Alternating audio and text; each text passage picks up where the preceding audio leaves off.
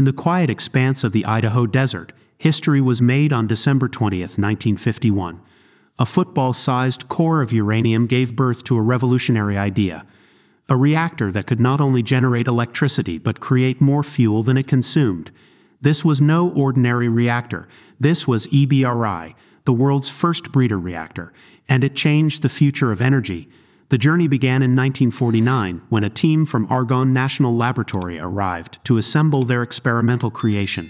Early setbacks tested their resolve, but on August 24, 1951, EBR-I achieved criticality, a controlled nuclear reaction. Months of meticulous study followed until December 20th, when 4 light bulbs lit up, marking the first usable electricity generated by nuclear power. This wasn't just a demonstration, it was a glimpse into a future where reactors could power the world. But EBR-I's mission didn't stop there. By 1953, Argonne scientists proved the theory of fuel breeding. The reactor created 1 new atom of nuclear fuel for every atom it consumed. EBR-I wasn't just an experiment, it was a breakthrough, paving the way for advanced reactors and inspiring decades of innovation. The light from those 4 bulbs still shines in the story of human ingenuity.